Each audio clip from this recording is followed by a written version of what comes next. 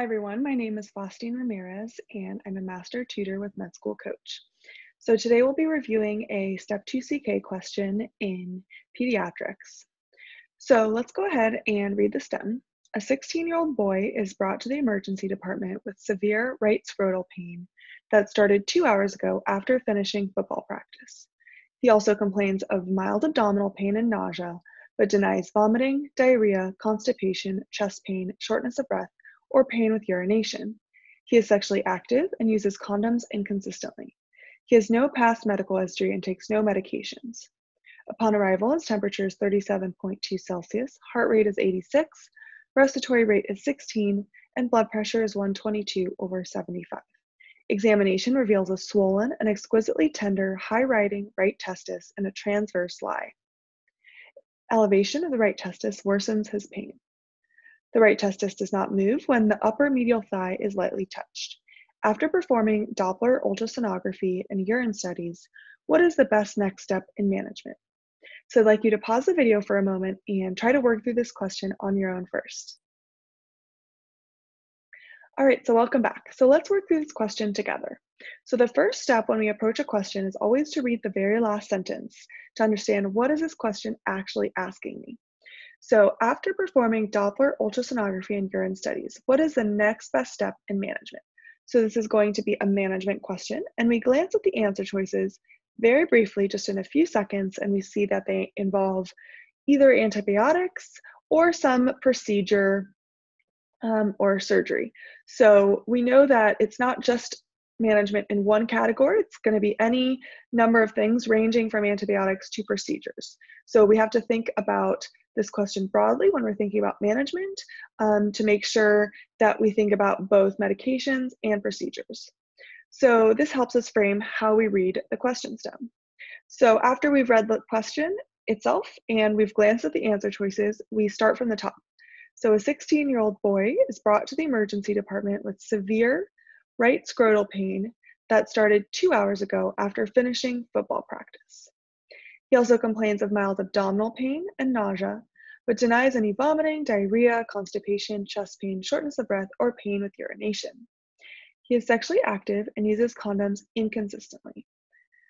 He has no past medical history and takes no medications.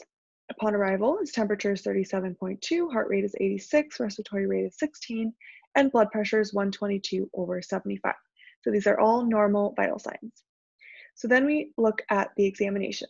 Examination reveals a swollen and exquisitely tender, high-riding right testis and a transverse lie. Elevation of the right testis worsens his pain. The right testis does not move when the upper medial thigh is lightly touched. So let's try to synthesize this examination. So some of the key points here before we even start is going to be thinking about what's this patient presenting with. The patient's presenting with sudden onset, acute, severe scrotal pain. So already you know what your differential is going to be here because this is kind of the quintessential pediatrics question. So acute scrotal pain, there are really only two main things on your differential here. The first one is going to be testicular torsion, and the second one is going to be epididymitis. Okay, there are a few other things on the differential for scrotal pain, but when you're thinking about a classic boards question like this, these are really the two main diagnoses that should be on your differential for a patient presenting with acute scrotal pain. So a few findings from the history can be helpful, and then our exam is really going to be crucial in differentiating between these two. So some things that I want to point out. So it started acute onset, so after finishing football practice. So it started in the setting of vigorous activity, so that can be helpful. There is some mild nausea and abdominal pain. Those are very nonspecific, and those are not really helpful in differentiating between the two.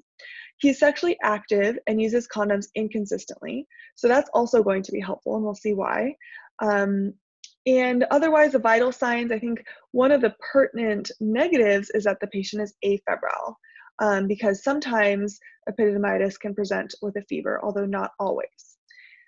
So the appearance of the symptoms a few hours after vigorous activity sometimes can be seen in the setting of testicular torsion, but that's not a slam dunk. And we're also told that he's sexually active and uses condoms inconsistently, and that could be more consistent with epididymitis. So again, not a slam dunk here, just based on the history. So the exam is really going to be what helps us differentiate between the two. So the key features of the exam are that it is swollen, exquisitely tender, it's high riding, and it's in a transverse lie. So we'll talk about these exam findings. Elevation of the testis worsens his pain. That's also going to be a key finding. And it doesn't move when the upper medial thigh is lightly touched. So this is a description of what we call the cremaster reflex. And here, because it doesn't move, the cremaster reflex is negative. So let's take a moment to talk about these two main diagnoses, torsion and epididymitis. These are must-know diagnoses for your Step 2 CK exam and your PEDS shelf, and I can almost guarantee you'll get a question on one of these two diagnoses. So really important to know how these present, and a lot of exam findings here you have to be able to think about and categorize as being one or the other. So let's review these briefly and then come back to our question and see if we can answer it.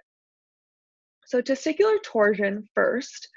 The pathophysiology here is that you get inadequate fixation of the gubernaculum to the lower pole of the testis. So that's going to be fixation that occurs right here to the tunica vaginalis. So that big picture, the lower pole of the testis is not appropriately fixed in this lower part here. And so if it's not properly fixed, then it's going to be prone to torsion.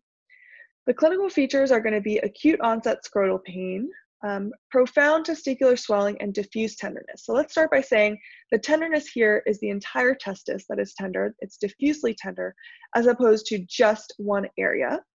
And it's going to be profoundly swollen. It's going to be described as a high riding testis. So it's going to be elevated in the scrotum compared to the opposite side.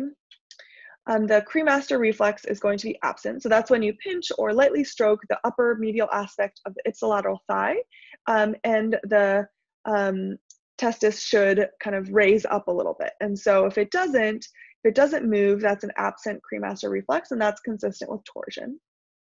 Classically, the testis is in a horizontal or transverse lie. So that's called the bell clapper deformity. So that's shown here. So you see that normally it's in a longitudinal or nearly longitudinal lie. Here it's going to be in a horizontal or transverse lie. And it's also raised up a little bit compared to the normal location. So we see that being slightly raised here compared to a normal testis. And so that is also called the bell clapper deformity, and that's a classic finding for testicular torsion. Another classic finding is manual elevation of the testis elicits worsening of the pain. So as you're lifting up, you kind of slightly lift the testis and you see if that elicits more pain. The cord itself, the spermatic cord itself, when you palpate it, is not tender. And that's going to be in contrast to epididymitis, where the spermatic cord itself is very tender. And then finally, there's no fever or pyuria. So there's going to be no white blood cells in the urine and no fever, which sometimes you can see fever in epididymitis. To diagnose it, you're going to do a Doppler ultrasound, and you're going to see either reduced or absent flow to the affected testis. I do want to point out that even if your ultrasound is not available or you don't have these findings on ultrasound, if you have the classic story with the exam and all these features on exam, you would still proceed with management because this is a surgical emergency. And so if you still have a high clinical suspicion for testicular torsion, even in the absence of confirming the diagnosis with Doppler, or if Doppler is not available, or if Doppler is not showing you the findings you suspect, but you're still really suspicious for torsion based on all of these classic exam findings, you would still proceed with management, which, as we'll see, is an urgent surgical detorsion. So after about 6 to 8 hours, you start to have irreversible ischemia. And so you want an urgent surgical detorsion within hopefully 6 hours of onset of pain. And then that's associated with a bilateral orchiopexy. So that's where you secure the testicle to the scrotal wall. And this is often tested, this question about whether it's unilateral or bilateral. And that's because the other side is actually also at risk. Likely the inadequate gubernaculum fixation is oftentimes a bilateral defect. And so if you have it happen on one side, you're at risk of having it happen on the other side. And so you want to fixate both the involved testis and the contralateral uninvolved testis as you're doing that procedure. So it's not, it's unilateral surgical detorsion with bilateral orchiopexy is the correct management. And then manual detorsion if surgery is not available within about 2 hours. So if surgery is not available and this is a torus testicle, you need to try to detors it manually, but that's never the right answer. If surgery is available, you always want to do a surgical detorsion first. So now let's take a look at epididymitis and see how that compares. So here the pathophysiology is most commonly infectious, and often in younger patients, less than 35, it's going to be gonorrhea or chlamydia. In older patients, E. coli and other enteric gram-negatives. The clinical features, it's also going to present with acute onset scrotal pain. Here the tenderness is going to be more localized to the epididymis, which is posterior. And we can look at this picture again one more time. So the epididymis is this structure right here, and so it's more posterior on the testicle. So the pain is more localized and posterior, whereas for torsion, it's more diffuse. Here the cremaster reflex is positive, whereas in torsion, it is absent. Here the testicle will be in a vertical or longitudinal lie, so it'll be still in its normal position, whereas for torsion, it's horizontal or transverse. So you don't get that twisting medially where it becomes more horizontal in epididymitis. It stays in the right position.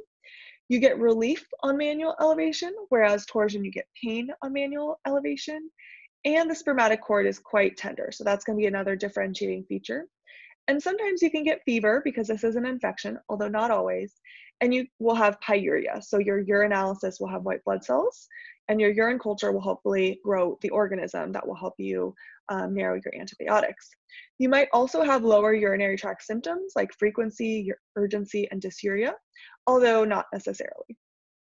To diagnose it, you're going to do urine studies, so urinalysis, you're going to see pyuria, urine culture, and urine nucleic acid amplification test to test for gonorrhea and chlamydia. So in terms of management, you do want to rule out torsion with a Doppler ultrasound because this presentation is so similar, although there is, there are some characteristic findings on exam that can help you differentiate them. Acute onset scrotal pain, you're always going to want to rule out a torsion with a Doppler ultrasound if you haven't already. And that's part of the workup when anyone presents with acute onset scrotal pain. Even if you have suspicion for epididymitis, you still want to rule out torsion. And then finally, management is going to be antibiotic therapy, and that depends on the age group, because remember, these bugs are slightly different based on the age group. So young patients, less than 35, we're going to treat for gonorrhea and chlamydia with ceftriaxone and either azithromycin or doxy. And then older patients greater than 35 years old, we're going to use fluoroquinolone, either Cipro or levofloxacin, or if that's not tolerated or the patient can't take that, you can use Bactrim, trimethoprim sulfamethoxazole. So now that we've reviewed these differences, all this information about the exam, the pathophysiology, the management, this needs to be memorized cold. This is a really high yield topic for both step 1 and mostly step 2, especially for your PEDS shelf and step 2 CK. So this is really important to be able to differentiate these based on the exam and to know how to manage them. So let's take a look at our question again and see based on our exam if we can differentiate which of these two is going on. So remember, we already said that the onset after vigorous exercise could be more consistent with torsion, but the fact that he's sexually active and uses condoms inconsistently could be more consistent with epididymitis. So we need to rely on our exam. He's afebrile, but that's not a feature that is present all the time. And so let's take a look here at his exam. So examination reveals a swollen and very tender, high-riding testis in a transverse lie. Elevation worsens his pain. So here we're seeing it's very swollen, which is more consistent with torsion, but you could have a little bit of edema with epididymitis as well. It's exquisitely tender, and it doesn't say that it's tender just on the spermatic cord or just on the epididymis, but the whole testis is tender.